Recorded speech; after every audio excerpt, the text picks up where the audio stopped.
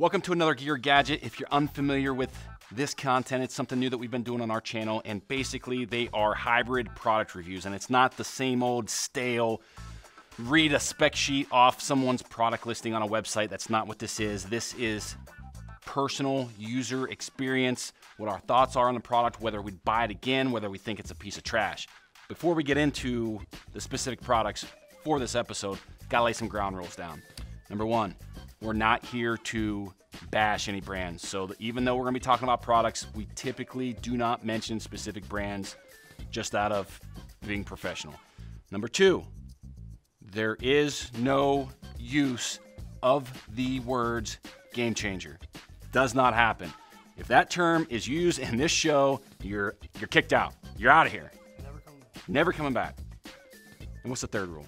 Is there a third rule? Yeah, like and subscribe. Like and subscribe. That's it. 3 rules. Pretty damn easy. You guys ready? Yeah, do it.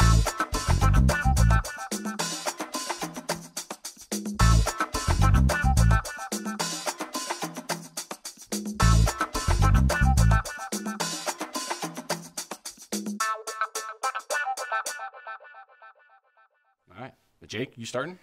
Yeah, so I have a very interesting product here. Bought this call 2 years ago. And I'm not going to say the bad word here that we said we couldn't say, but it has changed. It has changed some things in late October, November for sure. And typically in the past, I hadn't had really any luck with any vocalizations in the woods. Now that might have been parcel dependent, pressure dependent, but the last 2 years I've had this, it's killed a 10-and-a-half-year-old buck, and it gave me an opportunity on another really good buck last year. Solely. Not like, brought them in. And so it is the Extinguisher by Illusion Game Systems. And what's interesting about their whole product line, and I think it kind of fits what we do here at Exodus, it's about educating the consumers. So they have a long tutorial list on how to vocalize in different scenarios for different events. And that's that's, I think, probably why they've found a lot of success over the years. So that's my first and favorite thing about that, because I haven't used a lot of vocalizations in the past. And there's so much, you talk to some people like, oh, I would never do it. And then some people are like, that's all I do. And then I'd say I'd mix somewhere in between the two. But 2 quick case studies. First one being in 2019, I killed a 10-and-a-half-year-old deer. It was a scenario where this deer I had on camera earlier, beat up, ragged, definitely don't want to grunt on him very loud or like a challenging grunt. And this little slider here has buck, doe, and fawn. So what I did is this deer was hung up in the brush, and my scent was kind of shooting over to a cliff, and he was all the way over on an edge, like he could not get any further to win me. And if he wanted to check out what this was, he'd have to walk out and I'd have a shot opportunity. So I literally just fawn bleated the other direction as quiet as I could, and then I was still able to kind of like see that he reacted. He went away, and then I went it down a little bit louder, did it again, he kept circling back, ended up putting an arrow through that deer. This past year, deer came in, worked about 60 yards out of range, and was walking away, definitely looking for a doe. It was November 6th, and I put this sucker down to doe, and it couldn't hear me, and then I just grounded as loud as I could, ears perked out, turned around, beelined right to me 30 yards. I biffed the shot, but it gave me an opportunity there that I don't think would have happened there that morning. So pretty awesome product. 2 questions. Sure. Those types of scenarios, like obviously you have visual on the animal, right? You have a visual on the deer, you know where he is. Pretty good setups to use some type of vocalization where they can't get downwind and scent check what's making that noise. So like in those scenarios, like to me, that's the most important thing, right? Like you're set up perfect. So in any other scenario, are you blind calling? No. I typically don't. And even this past year I lost this. It was another pack, and I was scrounging through my vehicles and like looking for another call. I found another one, and I just stayed in my pack, and I was not another Extinguisher. It was just like an old wood one. Oh, okay. And I was just like, I'm not even gonna do it. I just don't have confidence in it. Right. But yeah, that's the biggest thing. And even the deer I called in 30 yards last year, my wind was shooting out in an open area. And that's exactly where he went, and I had an opportunity to shoot it before I was going to get winded any second. Right. So that was the scenario there. Yeah, that's super important. And I think being able to see what they do and how they react as well is very important. Right. So yeah, I wouldn't blind call, but and even with the deer I shot 2 years ago, like I knew that deer he was not looking for a fight. He was simply looking for does. Opened up a scrape earlier that morning that I saw. So it's like he's looking for a doe. Let him know that there's one over here, and it worked. Right. Well, that's the nice thing about that call is the adjustability. So like you don't have to have a bleat can. You don't have to have a grunt call. If you're watching that deer's body language and you're like, okay, he's either timid. I don't want to do some mature buck grunt at him, or he's like ripping a scrape up, and you're like, that's a dominant buck. I'm gonna grunt at him. Yeah. You have the ability to just with a dial just change that, so you don't have to carry a bunch of stuff with you. I'm a proponent for deer vocalizations in the woods. I know one of the first hunts we had together, we had a buck come under us we couldn't see. We knew he's working a scrape, and I was like, Chad, you have a grunt call, and you have like a story about why you never use a grunt call anymore. And I was like, well, we need to make some type of noise that will get that deer over to us that otherwise wouldn't come check us out because he's on a route that just isn't leading him to us. So what do you have to lose? You might as well make some noise. He's either going to come or he's going to go away, which he was doing anyway. So I just shook that branch, and that deer came in like instantly. On a rope. Yeah, and I think if it would have been a grunt call or whatever, like whatever that noise was challenging that deer, I think it would have been the same. You would have had the same reaction. Right. Yeah, I would agree with that. So I'm a proponent for the deer vocalizations, and I'm a proponent for that call. You've had success with this too. Yeah, I actually have not killed a buck that I did not use. That's an endorsement. Honestly, I've killed 4 bucks with a bow, and every one of them I have either bleated or grunted with that call. And I've mixed in some like paw on the ground and scraping in leaves and shaking trees, but that was the call that I had on me. And yeah, it's been successful. This year, actually, it was a scenario where you have those scenarios where like you wouldn't kill the deer if it wasn't for something. And this year I would not have killed the buck that I did if I wasn't in a saddle and I didn't have that call. And they kind of went hand in hand because I put myself in a position where the tree was between me and the deer, and I had there was like some red oaks dropping late in November that I noticed a bunch of does were hanging out in this area. So I put myself on the backside of the tree from that oak flat, and a fawn came in, and she was eating like 20 yards below me. And there was this buck chasing like 4 or 5 does throughout the oak flat, like way out of range. So I turned around because the deer couldn't see me, and I have that fawn, and I bleated away, and that buck like looked over, saw that doe was eating in front of me, and came right into her, and I shot him. So that was just one of those scenarios where I think I even could have grunted, but he might not have seen another buck, and he would have had a different reaction. So I just slid it down to doe, bleated, and he came and checked her out, and I shot him. So I think yeah, I'm all in on the Extinguisher game call. I think it's a piece of gear. I think a grunt call or some type of deer vocalization is beneficial to deer hunters, and I will continue to use it. Well, Cameron mentioned like why that specific call, why you like that specific call. Is there another reason, or maybe it's the same reason, Jake, that like the Extinguisher is your call, the call that you always use? Is there a reason like that's better than anything else that's, I'm like the study where the dog gets the treat when the bells rung. It worked, so I'm going to use. Yep. So that's really what it boils down to. It's just past success. Got it. Until someone comes out something better and has the same information to provide to why it's better and like the tutorials, I'll probably use this grunt call for it. That is one thing cool about them. Like they are pumping out information a lot along the same lines as we are. Like they're pumping out educational content about different scenarios, different calls, different reactions, different vocalizations, different visualizations to help people have a better experience with the product. And there's not a lot of people that do that in our industry. Most people are using gimmicks. They're not. They're doing it the right way. So pretty damn cool. Yeah, because I think that's a tool that could be misused. 100%. Like I still think it is. Even. Yeah. Well, yeah. Right. So them providing the knowledge and how to, and I don't know if you've watched some of these episodes too, you'll kind of pick up on our different styles. And I'm a minimalist, so having one call is all I need to take. That's like my reason for that. Jake's like no muss, no fuss. Like it works, I'm going to use it. And then Chad doesn't use any of it because that's Chad's style. So I'm just a little bit of a skeptic, he's a skeptic, I guess. Yeah. So, and you have a reason for why you don't carry a grunt tube, because of that deer that you shot, the grunt. Yeah, I'll tell that story real quick. Not one of these deer, one of the deer out in the main part of the office.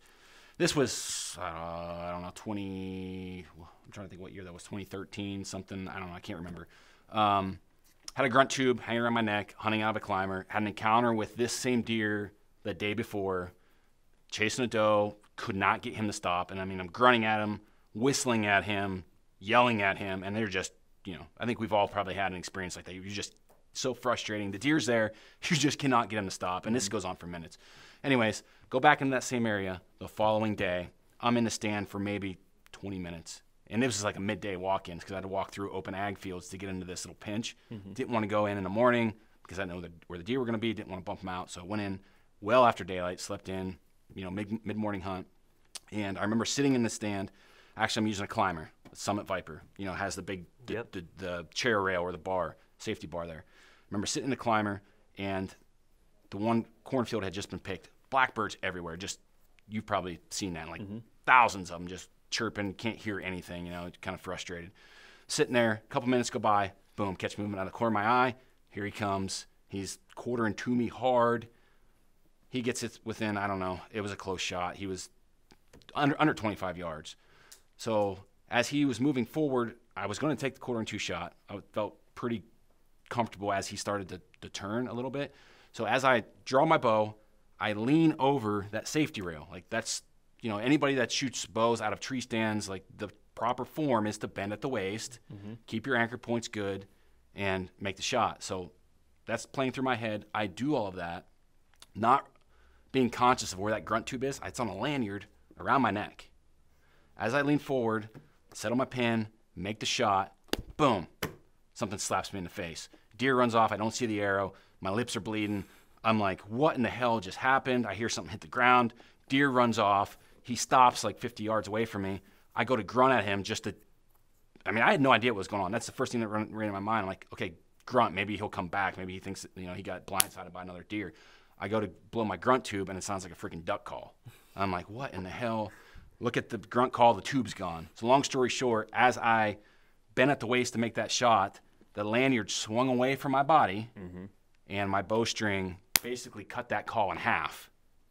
Came up, smacked me in my face, killed the deer. It was a liver shot. I got extremely lucky, like my arrow just wasn't totally errant. But because of that, I do still carry a grunt call.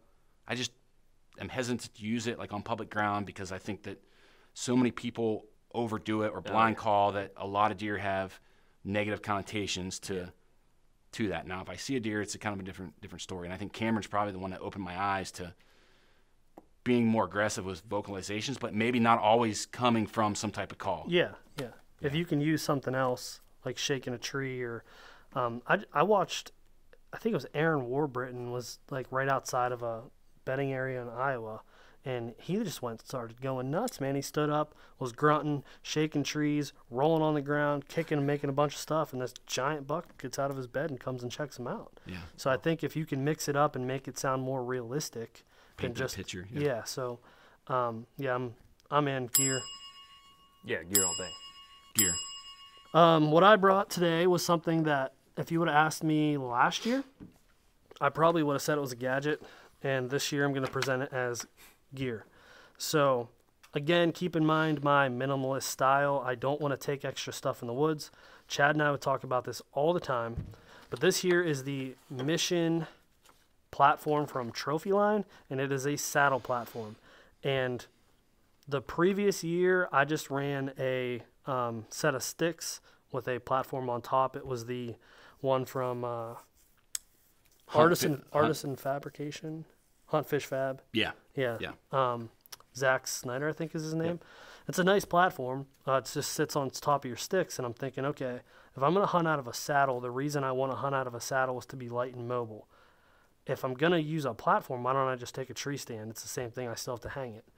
And I hunted off of that stick platform for the whole year, and it was nice, but I would just find myself in scenarios where, one, I couldn't sit very long, and two, side pressure, it just wouldn't take side pressure very well. So if you get in a position where you need to kick off the side, the bottom of that stick just wants to kick out because a stick's just not made to have that side pressure.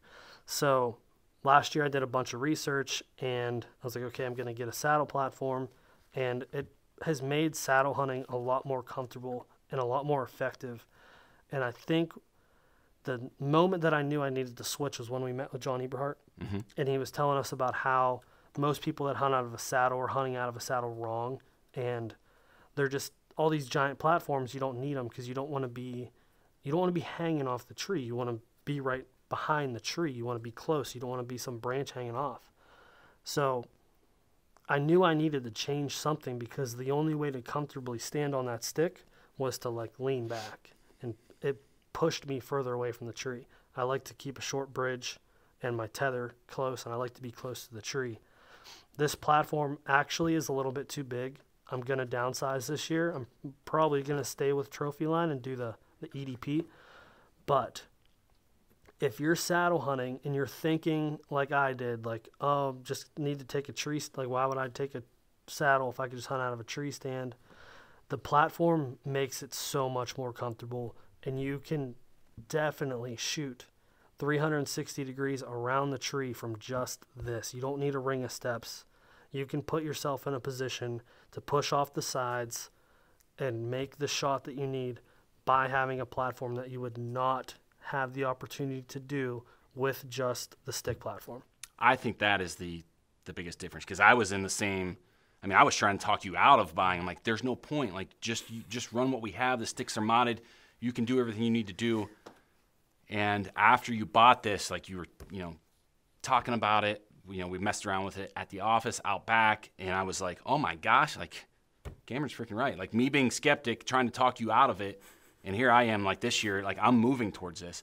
And I think there's two big, you mentioned both of them, but the two biggest reasons for it are, one, being able to shoot around the tree without having a ring of steps. Yeah. You can make any shot that you can run through your brain, you can make with that. Absolutely. Weak side, turning around, like, I don't recommend that. Like, after, like you said, after talking to John, like, there's a specific way that you should always be shooting strong side. Yeah. And if you're not, then you need to at least take it into consideration of how John's teaching people how to use saddles, because the dude's been doing it for 40 years. There's no one better, period. Like, it doesn't matter. He's the best. So being able to do that, walk around the tree with that, not necessarily walking around the tree, but using your position of your feet to get around, you're always shooting strong side. And then two is the comfort. Like, you don't realize how much you're kind of squirming and like moving, standing up, sitting down to take pressure off your knees when you're using a smaller platform being pitched away from the tree. Yeah. I mean, I don't know which platform I'm going to get. I probably agree with you. This is a little too big, even though I have giant feet, size 13 feet. It's still probably a little bit too big. Yeah. You can get away with a little bit less, but made in the USA, awesome freaking product. Definitely something that I'm adding into. Probably the only thing that I'm adding to my arsenal this year is a saddle platform. Yeah, that's interesting. I bought a smaller platform on a whim because I waited till October, November, everything was out of stock. Yeah, so I had one that I could literally fit in my pocket, and I hunted out of it like 2 or 3 times. Like, I'm moving around way too much. I'm uncomfortable, and so I actually scooped one of these up when they came back in stock. I haven't used it yet, but yeah, I'm looking forward to using something like this based on your guys' feedback. So. Oh, this thing is rock solid on the tree too. Like, you can jump on the sides, you can do whatever you want, and it's not gonna budge. But just kind of to show what Chad was talking about. So if you're standing on this platform here, and we can even put this out on the tree and kind of give a demonstration to illustrate this better. But if you have this strapped to the tree and you have a deer that's coming in on this side, the thing that most saddle hunters are doing are turning their body, and they're trying to make a shot like this, and it's just so uncomfortable. You go up and over. If you're shooting left-handed, you're going up and over your bridge. Yeah. So twisting your body, twisting your hips. Like, it's awkward. It's awkward, and one, it's just so much movement. If that deer is coming over here, and this is your tree, you have your tree here, you put your feet this way, that deer can't see you move. You have the tree in between you. And you work yourself to a position, you can stand on this part of this platform because it has that surface. You stand on this part of the platform, it's not going to budge, and you execute your shot. And you're close to the tree, you're tight to the tree, you're using the tree for a blocker, and it's still a strong side shot at like 2 o'clock. Yep, again, I probably wouldn't have killed the deer that I killed this year if it wasn't for, if I was on a stick platform, I wouldn't have made the shot. With all things considered, your modified step last year in comparison to this, like if you had to put a number 1 to 10 on like effectiveness, comfortable, you know, how comfortable it is, everything, the modified stick versus this, where do they rank on a scale 1 to 10? Okay, I'm gonna put the modified stick at like a 6 or a 7 because it gets people into I think that like people's first initial thoughts are like, okay, same thing we thought, like, okay, if I'm gonna run a saddle, I could just put my sticks up and hunt. And it's nice, it's mobile. If you have like a 2-hour sit or a last hour sit, I still might use that so you don't have to hang this. And the accessibility is nice. The cost is cheaper. So yeah, I'll give it like a 6.5. And this is like this platform itself, I would give it like an 8. But having a saddle platform to hunt out of with a saddle, I'm gonna say it's like a 9, man. Like that's the way it should be done. I've never used a ring of steps, but I can't imagine them being comfortable. And that's part of the, like, if you can sit there longer and be out in the woods longer, and this is going to help you do it, your chances of being successful are greater. I think just being able to sit still longer is the biggest thing of that too. My mentality around it, and we, you know, Matt and I bought saddles back in 2015. We were running the old trophy line, like the neoprene, big, I can't remember the name of the model. Just sold that after we got tethered saddles, and then we ended up with cruiser saddles. But anyways, I have used screw and steps and tried to walk them around the tree. And my mind set around that is, okay, it's going to be uncomfortable. I'll just suffer. Like that's, you know, that's like not to be a hardo, like, but that's, you know, that's the way I am. Like I'm stubborn about stuff like that. And the problem is, yeah, you can suffer through it, but you end up fidgeting and moving, and like it's just not worth being hard-headed to get picked off by deer for just being stubborn. It's just not worth it. Yeah. You went through all that suffering and then ruined your shot, and it's like, okay, now what do I? Yeah, I might as well just had a platform. It's just not worth it. Yep. And that's where it went with me. It was like, okay, with the stick platform, what I was doing, and I was like, I should have just had a platform. So I bought one, and I mean, if you're in the market for a saddle platform, 2021 is your year. Plenty of options. Oh my God, it blew up. So yeah, I'm gonna be changing. I'm gonna keep this just because there's no reason to get rid of it. But I think I'm definitely gonna go to a lower profile one, maybe the XOP Edge or the Trophy Line EDP. I thought about running the Cruiser Seeker, but the more I think about it, and the more I think of what John Eberhart would tell me, like, so just for example, that Cruiser platform, it gave everyone what everyone's been asking for. So if you run a saddle platform, the biggest way to make it comfortable is this is the way it's level on the tree. So this is how the bracket will be on the tree. Your platform is angled. That's how you'll make it the most comfortable. The Cruiser this is flat, and then the edge of it has like a pitch to it. And what that forces you to do is stand on this pitch, and now you're hanging away from the tree. Now you're way out here away from the tree. The comfortability from it you're gonna be so comfortable standing on that thing. But the chances of getting picked off and using the saddle correctly, I think it's gonna make it it's gonna give someone like the idea that they're gonna be stealthy and comfortable. But one of the things, you know, that I've learned is when you're pitched away and you have all your weight on your tether. So you have your bridge coming up, you have your tether, and you're standing away from the tree, like you're leaning away from the tree. And I still do this sometimes. But when you're in that position and you need to move, it's a hell of a lot harder to do that because all the weight is buried on your bridge, around your hips, and you're pushed back with your feet. It's comfortable for an extended period of time, you're just hanging out. But when you have to move, like you have to gather yourself up, tighten your core, get your legs underneath of you, and then you're messing with your tether. Like it's not freaking worth it. Like listen to John Eberhart and do it his way. Yep. Yeah. So run a saddle platform, and just to piggyback off like using saddles the most efficient way, get a rope man. Yeah. So another can of worms. Yeah, so that's it. From that saddle platform is my gear. It's a piece of gear. It's not a gimmick. It's not a gadget. It's not something to get you to buy something else to run with your saddle. And don't think of it as like, if I'm going to be using a saddle platform, I should just be using a tree stand, because it's not the same. Agreed. Interesting. Agreed. Yeah, cool. Gear all day. So I guess that leaves me, right? Yep. This is going to come as a shocker for a lot of people. Oh boy. What I'm about to talk about. I brought in lighted knocks, and I am going to make an argument why you do not need to shoot lighted knocks. Okay. Now, there's obviously over the last 10 years, giant argument why you should shoot lighted knocks. You can see your shot. If you're filming, you have a better idea where that buck is hit.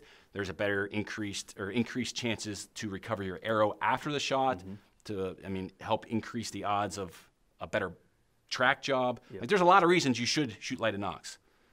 Now I'm going to tell you why you shouldn't shoot them. Let's hear it. Well, number one, again, not brand bashing. Every freaking lighted knock on the market, except for Fire Knock. Yeah. Except for Fire Knock. Fire Knock does it right. Uh-huh. Every other lighted knock on the market is a piece of trash. They're junk. They don't work. They break. Like, I went through 3 or 4 different brands last year trying to figure out which ones would activate the most consistent, which ones were the easiest to turn off, which ones did better when it got cold because the tolerances on them are just bogus. Like, in my mind, I'm thinking, I'm going to have an arrow knocked, I'm going to let one fly, and the knock's going to be cracked because the tolerances are so bad. Yeah. Like, absolutely despise them, but I felt forced to use them because of the flip side. What are your other options? Okay, don't shoot lighted knocks. Now you're going to have a harder time finding arrows. Mm-hmm. You're not going to know where you hit the deer. It doesn't look as cool on film, right? Like, all those reasons, I'm like, well, I'm stuck. I got to use them. And then the other thought is the added weight for guys who are trying to bump up FOC. Like, you add just a couple grains on the back end of your arrow, and you have to add like 4 times what you're put on the back to put on the front to equal it out. Yeah. It's like a whole can of worms. Like, I was pissed. I was frustrated. Until last year, I was hunting with Clint Campbell from Truth from a Stand. He doesn't shoot lighted knocks. We were in Missouri.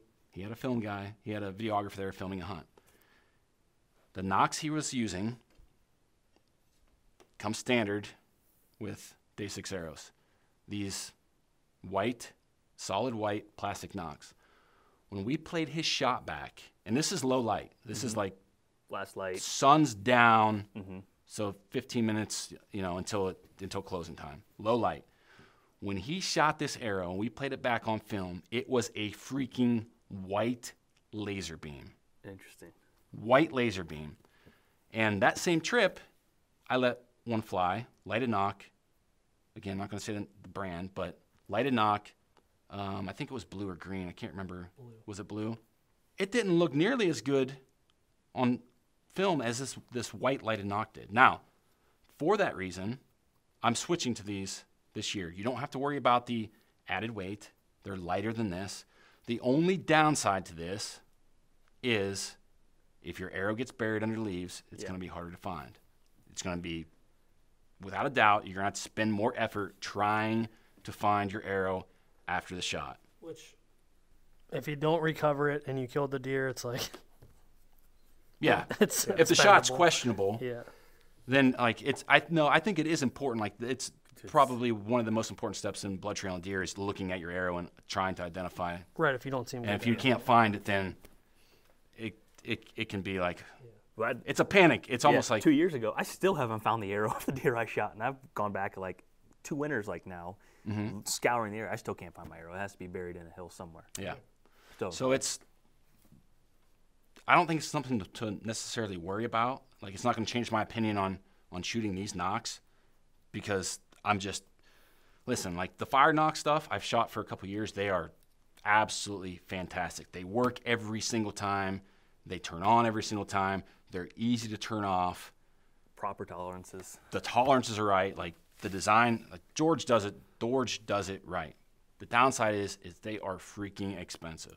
Like that's just it. They're expensive. Now I do have existing arrows that have those on them that I won't change. Like I have spare batteries for them, and pins, all that, the PCB board that goes inside.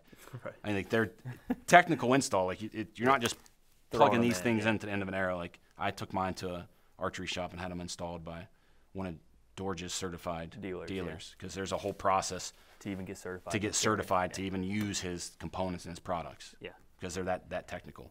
So my words of advice, if you've had bad experience with lighted knocks and you're tired of all these trash freaking knocks, check out these white solid knocks, or if you're against that and you have to shoot lighted knocks, buy fire knock. Buy fire knocks. Like hands down, they're the best. And everyone that has ever touched them or used them will say the same thing. Mm-hmm. The downside is they're just expensive. Yeah, so I have the Sirius, I think they're Sirius Apollo, and they actually come standard with white knocks. And listening to what you were saying about Clint's and everything you're saying right now, I'm actually going to just go back to the standard white knocks, use white fletchings, and yes, that just makes everything much more visible. So I had a bad experience not using lighted knocks, but it was my own fault. Okay. I was like trying to be cool. I was trying to get my setup was like looking sweet, you know.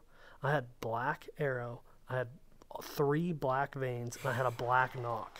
I was murdered out. I was blacked out. Cool. I was like, ooh, that's sweet. And then I shot 2 deer that year. No idea where I hit them. None. I could not see the arrow. So I shot 2 bucks that year. The first one was actually not a great shot. Recovered the arrow because it was just laying there. Ended up finding the deer, and I was like, sure as hell not where I thought I hit him. Like 2-3 weeks later, same thing. I shoot another buck. I just drilled this deer, like perfect shot. But my gut instinct's like, no idea.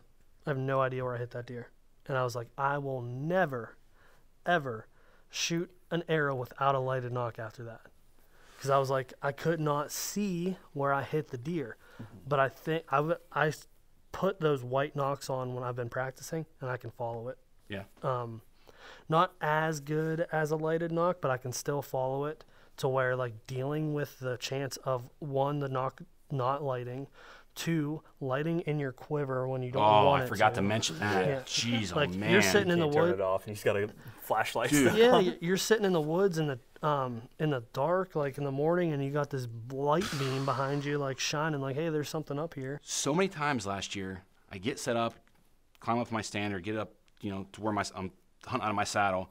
I knock a freaking arrow, and I'm like, okay, I got my arrow knocked. That's usually the first thing I do: screw my bow hanger in, get my bow set up, knock an arrow. Then I'm messing with camera gear, trying to get everything situated, whatever, working through my pack. I turn around and freaking knocks lit up. Now I'm like, I don't have any fingernails, and you're trying to get the little clip. Damn.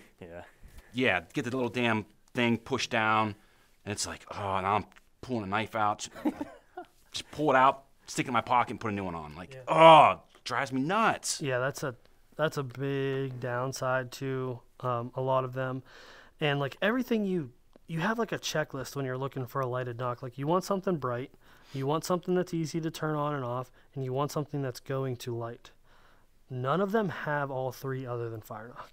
Like either they're really bright, but they're a pain in the ass to turn off, or they're really easy to turn off, but they are like dim as hell. They're not bright, or like they just all of the above don't have any of them. Yeah. So yeah, like you and I in the office last year were like, what about this one? What about this one? What about this one? And I ended up shooting I've actually never had a nocturnal. I've been using the nocturnals. I've never had one like not go off or not work, but practicing with them, and they turn on too easily. Like when I knock them on an arrow or in my quiver, they've turned on like just way too easily for me.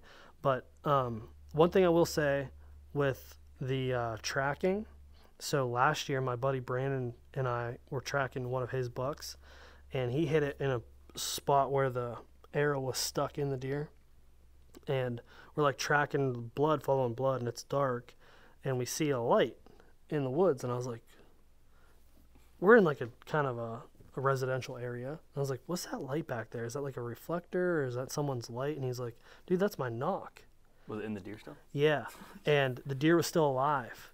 We didn't know that, and we're tracking it, and we look, and the deer starts kicking its shoulder, and that light's going like this. Whoa. So we stood there and waited until that light disappeared, and we knew the deer was dead.